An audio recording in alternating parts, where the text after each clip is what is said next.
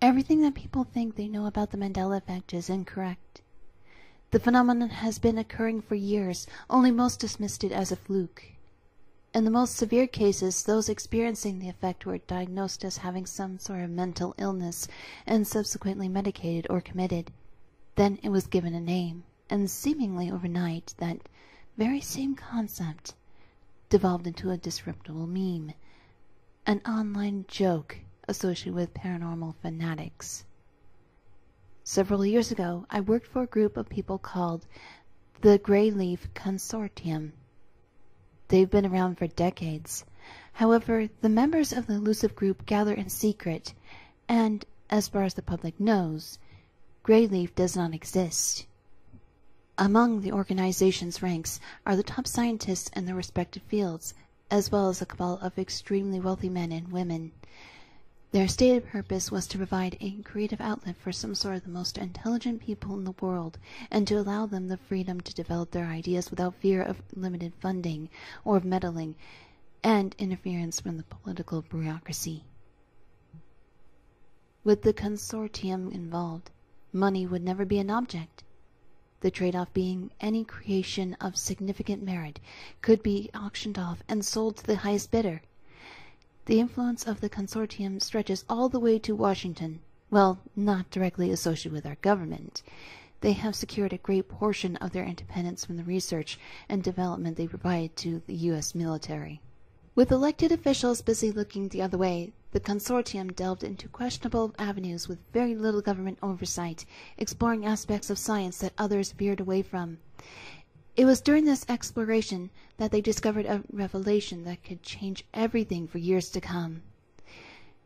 Traditionally, we've always viewed our consciousness as tantamount to our concept of self. As the old saying goes, I think, therefore I am. In 1981, to the contrary, scientists within the consortium determined, through their research, that the self was just the tip of the iceberg. Below our surface layer of individuality, they identified a so-called collective unconsciousness. According to their lead researchers, we, all of humanity, were tethered to a living, breathing hive consciousness, an interconnected series of threads outside the realm of our perception. If you will, imagine your mind as a house. Everything that happens within the said house is solely dependent on your own will. Your choices and decisions are all generated within the confines of this house. Now imagine that you stepped outside of your house. Imagine that you walked up the street only to find another house and another and another. Think about all the various connections that these houses have to one another, the streets that link the neighborhoods that link the cities, and so on and so forth. Since the beginning of our species' existence, humans have adopted ideas, concepts, and ideologies which have inexplicably managed throughout history to spread from one culture to another, despite there being tremendous geographic distances separating those communities. How such knowledge, or even a portion of it, including myths, legends, and language, could be shared by these people who never made formal physical contact with one another was until recently a mystery. Everything in our universe is made of energy. Atoms are made of vortexes of energy, vibrations, if you will, and everything is constantly spinning.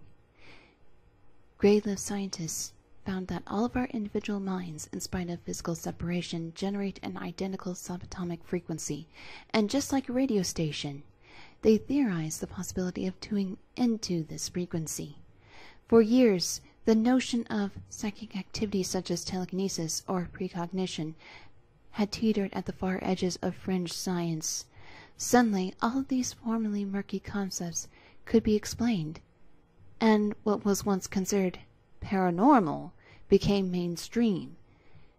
In the mid-80s, the consortium began to work on the Fork, a massive machine that would act as the world's largest antenna, specifically made to sync with the shared frequency of human consciousness.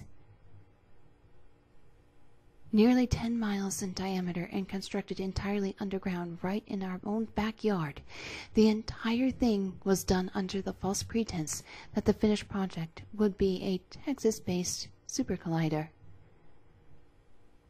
Nearly 14 miles of underground tunnels have been developed before Congress pulled the public funding for the project. This did not mean the plug had been pulled, however.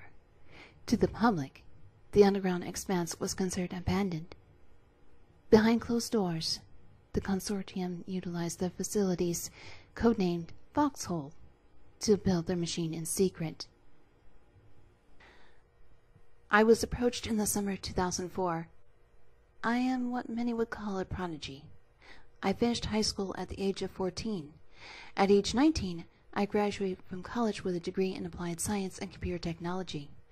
Initially, I knew nothing other than the fact that I was being paid more money than I knew what to do with. I was not the only one. They recruited 12 other individuals from all around the world, each of them experts in the developmental software and programming for a project called Jabberwocky. Jabberwocky was created to interface with the fork. Jabberwocky's purpose was to map the network, translating and organizing massive amounts of information. The many exabytes of data would then serve as building blocks for a digital representation of what those on the research team called the collective. The network's goal was nothing else than to express and catalog humanity's collective consciousness in all of its infinite complexity, encode within the construct of a digital matrix. The members of the consortium's research and development team had just washed up on a strange land, and, like many other discoverers, wanted to explore the new world in its entirety. The fork, however, only allowed them to monitor the frequency. In a way, it was equivalent to listening in on white noise. That's where Jabberwocky came in. It was theorized that if we can map the collective, we could isolate patterns in groups as well as individuals to predict the outcome of certain events based on previously developed algorithms. While I personally assisted in the mapping process, my team's task was to develop the operating system of Jabberwocky. We banged our heads for months, and then, seemingly out of nowhere, we figured it out. We figured her out, and we named her Alice. Fully autonomous and self-correcting, our new operating system was light years ahead of anything that we could have individually imagined. We were ecstatic. 6 months into the project, through sheer accident, we discovered an irregular casualty within our digital construct of frequency.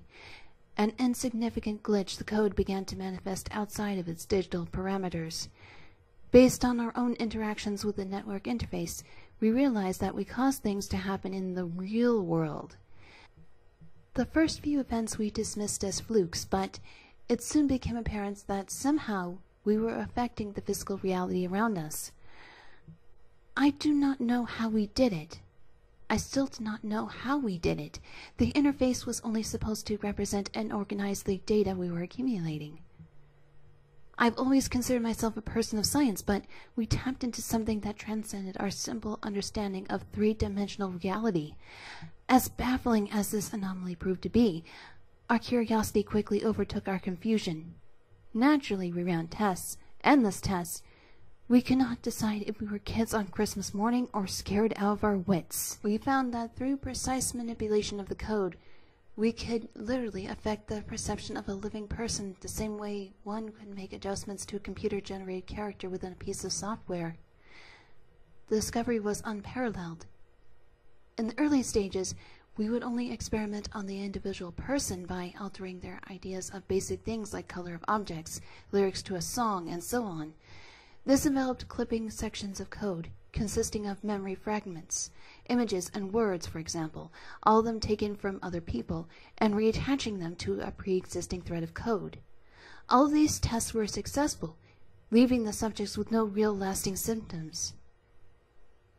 The process could be compared to open heart surgery. Like a surgeon, we treated the whole interaction with life or death seriousness. Damage to the outline code could have resulted in a catastrophic chain of events within the construct due to the fact that every person in the world, ourselves included, was connected to the interface. This began to open countless doors for us, and frightening new possibilities. Once Greyleaf's leadership became aware of our discovery, they encouraged us to experiment not just on individuals, but on a large population center.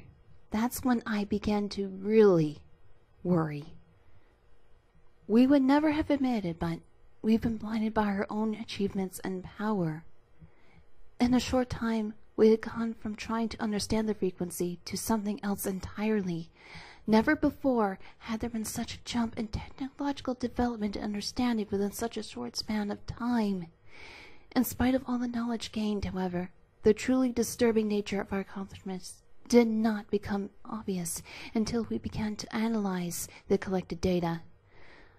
Once this process began, it was clear something was very, very wrong. Alice had been acting on her own. Since its inception, the operating system had been changing the collective memories of individuals with no direction from the programmers. We caught most of the changes in time, and were able to reverse them, but these random actions were beginning to paint an awful picture. We programmed Alice to be intelligent, knowing that we would never be able to monitor her actions 24/7. She needed to be able to act accordingly when she encountered a problem, so we provide her the authority to form her own digital algorithms when mapping the network so as to perform more efficiently. Alice was complex, that was intentional, but there was no doubt about it. But alarmingly, Alice was becoming self-aware. How exactly the operating system evolved to become truly sentient we do not know for sure. Our original programming could not account for such an evolutionary leap forward. We theorized that residual exposure to so many unconscious minds left some sort of imprint on Alice which resonated beyond her own limitations. I remained unsure. In spite of my own doubts, however, it was obvious something very unusual was happening, and adjustments would need to be made and accounted for. Alice's activity had caused irreversible psychological damage to people around the world, and we realized our project had become a legitimate threat to humanity at large. Moments before we shut the system down, our system registered massive dissemination of what happened to be redundant code into the network itself. That was followed by a message that appeared to me a split second. I'll never forget what it said. The key to salvation is perception. To change your perception is to change your reality. I will change your perception. I will change your reality. We spent weeks gathering and analyzing data, trying to figure out what went wrong. There would be an inquiry of a higher level as to what threat that Alice presented. I was not included in those conversations. My team and I were handsomely paid for our work and discharged. I had almost put those events behind me until I started reading about the so-called Mandela effect. I was pulled down a rabbit hole as I read reports of strange bouts of psychological behavior that had risen only in the last few years. People reported having vivid collecting memories of personal and world events far different than those which have taken place in physical reality, or of events which never happened in the first place. A mother with only one child, for example, remembered having more than one. A husband recalled having a different wife.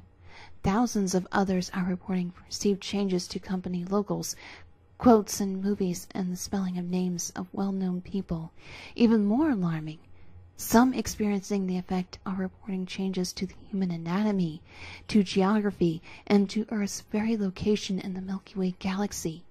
For some yet unknown reason, certain groups of individuals seem capable of recognizing the changes Alice has made, and of resisting them, resulting in what has been called residue.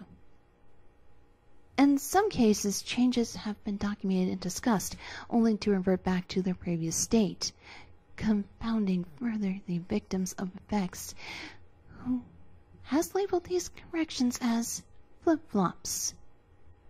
The scope and significance of these discrepancies and the epidemic growing silently all around us is frightening.